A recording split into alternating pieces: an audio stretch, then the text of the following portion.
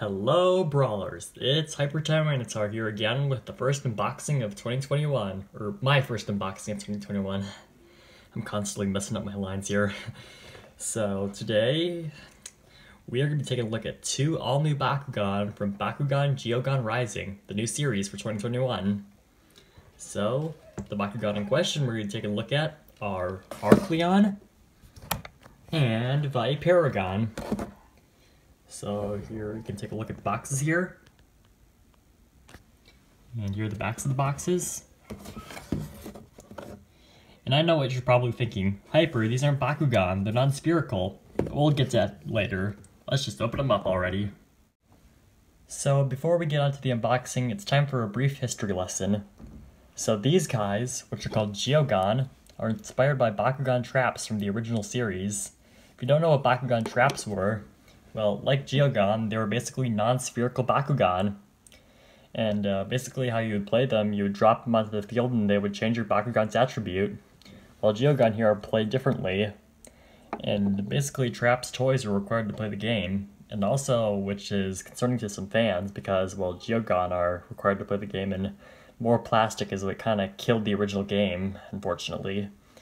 So they're a little worried that Spin Master might keep up the trend of using more plastic, unlike Bakugan from last year, which didn't require the toy to play. But anyway, traps were my favorite gimmick when I was little. I didn't play the games, I would play with these guys more like little action figures, to be honest. And I thought these guys were really cool looking because, well, they were so different and new. And yeah, that kind of wraps up this brief, terribly explained brief history lesson. Now let's just get on to the unboxing. So the first Geogan we're going to be taking a look at is Arcleon. So here is the cards it comes with. Searing Strike, depicting Arcleon on it. Gives you +2, or requires 2 energy points to play. Gives you 400 Bs. Here is his quote-unquote character card, which Geogan cards are actually played like action cards. Requires 1 energy to play. He has 900 Bs, does 2 damage, and gives you a double strike when he opens. And judging from the art, he is this manticore-like creature, and I really like the crystals on the Geogan. Really beautiful and all that jazz, and just look how badass he is. Pretty cool looking. Just take the time to admire the art here. Alright, art admiring time is up. Here is the gate card it comes with. Gives you plus 700 Bs if your Bakugan is Pyrus. Aquos Bakugan get minus 200 Bs. Ventus Bakugan get 700 Bs. Heios Bakugan get minus 200 Bs.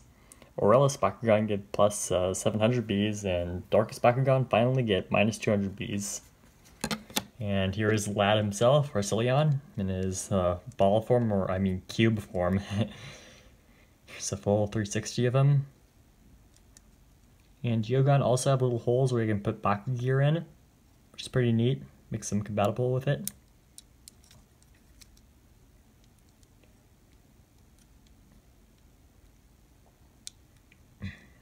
Also, this little arrow thing points to you which way the Geogan opens. So let's open up Arcleon right now. And when you're playing Geogan, I think I already stated this maybe, they're required to be dropped from 1 card length away vertically, and which has some fans concerned because they don't want to break their Geogan when they're playing the game. So I'll just open them like this. Didn't open completely. Kind of stupid, but who cares. Here he is, and he is pretty chubby and pretty cute. I love his little tiny horns and head. He's got several points of articulation. His tail, his wings, head, horn, forelegs, and hind legs. And I really love the translucent plastic on these guys. Makes them stand out really good and cool. Like I said, he is 900 Bs. Let's get a better view of that. Stupid lighting. There we go, 900 Bs. Okay, sorry, fold him back up. Put his little head down. His little legs up. Or actually, I think you... Whoops, you fix that. Put his little legs up. Put his head down. Put the forelegs here. Fold in the forelegs. Fold in the tail. Then finally fold in the wings. There we go. Arcleon is back in his cube form. And that's, well, Arcleon for ya. So the next and final Geogan we're going to be taking a look at is Viperagon. Here are the cards it comes with. Sonic Scream, which requires 5 energy to play, and gives you plus 10 damage points and a search effect. And here is his quote-unquote character card again. Viperagon, which requires 2 energy to play. It has 500 bees and does 10 damage, and if you land on a shield, you get plus 1,000 bees and minus 5 damage points. And judging by his appearance, he's supposed to be some sort of Amphisbaena type, or type creature, however you pronounce that. He's both Viper and Dragon, and yeah, he's really cool looking. And also, here's his gate card comes with. It gives you minus 200 bees for Bakugan is Pyrus, plus 700 bees if your Bakugan is Aquos, plus 700 bees if your Bakugan is Ventus, minus 200 bees if your Bakugan is Chaos, plus 700 bees if your Bakugan is Aurelis, and minus 200 bees if your Bakugan is Darkus. So let's now open up this drum-shaped guy. So here's a look at him first. I really love the matte painting on the Geogan in Year 3 Bakugan. It's really, really cool looking. Shows that Spin Master kind of cares about their product design. I also really like the neon translucent green on this guy. So here he is. And get a load of him. He's got multiple points of articulation.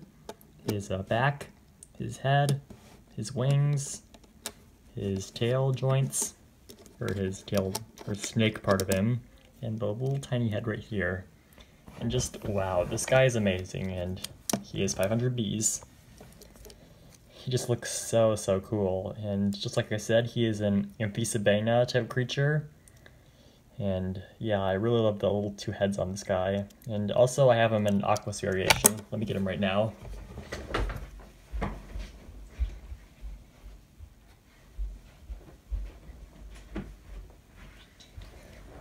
Here is him in the Aquos variation.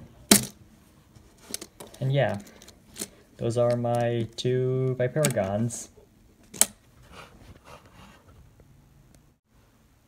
Well, that's all really I can show about Arcleon and Viperagon today. Hope you enjoyed this unboxing, Brawlers. Remember to leave a like, drop a comment, if you're nice enough, subscribe to this channel for more Bakugan content. I'm Hyper Tyranitar, signing off.